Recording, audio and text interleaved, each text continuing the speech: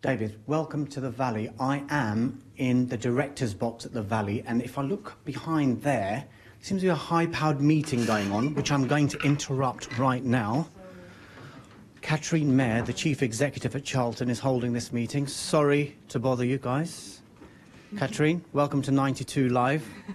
I'm going to be very, very nosy here. What's going on? Is there a transfer talk going on here? What can you tell us? I won't be telling you that. No, we're actually discussing our communication strategy for the next week with the communications department. But any transfer news you can tell me? There is an outgoing transfer happening at the moment. And his name is?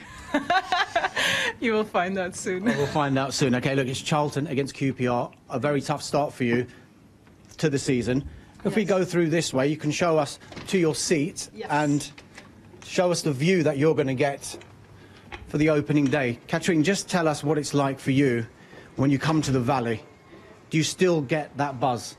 Yeah, I think 15 minutes before kickoff, I'm always locked away in the boardroom, and I just want to get out there and sense the atmosphere and really be here with the fans, amongst the fans, and get ready for the game. And always when I come out here on these steps, I'm always so impressed with the stadium, and it gives me lots of energy. Although I don't have to play myself. And your seat is here, just here. Fantastic. Yes, next to Richard Murray and our chairman. That is some view. Now look, Charlton have been an established Premier League club in the past, Katrien. You'll be well aware of that. A few years in the Championship now. Yes. What is your head and your heart telling you about when you can return to the big time? Well, the heart, obviously, when you see the stadium, you know it's a club that is meant to be in Premier League.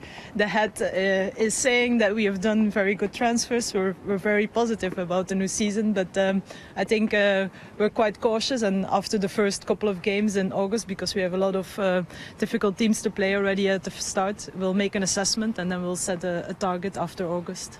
Now, Katrien, footballers, managers are a very superstitious bunch, aren't they? Are chief executives of football a superstitious breed? Yes, I think I fall under that category as well. Tell us more. Well, last year I took one of the flags on holiday, of the corner flags on holiday.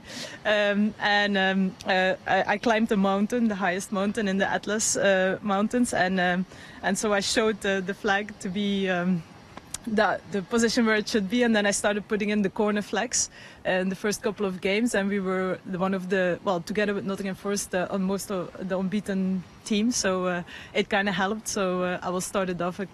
You'll start it again, will you? Yes, yes. Now, we saw your seat. It's a great seat. Yes. But perhaps it's not the best seat in the house, is it? No. What initiative have Charlton got in store for their fans this season? Well, yeah, we value the fans a lot, and obviously they should get the best seats. And so this year we'll be doing something very unique in England. I don't think it's done before. We have a pitch-size sofa where the fans can watch the game live. Yes, yes, yes. Very comfortable. And here comes the big reveal. If you don't believe me, there is the fan sofa. Fantastic. Katrien, if you can take a seat. And let's have a look at the view from here. It's magnificent. Wow. Yeah. Better than your seat, you say? Yes, much better.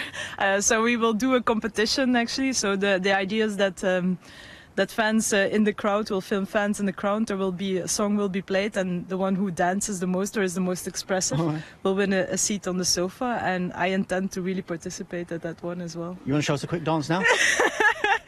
If we promote the Premier League.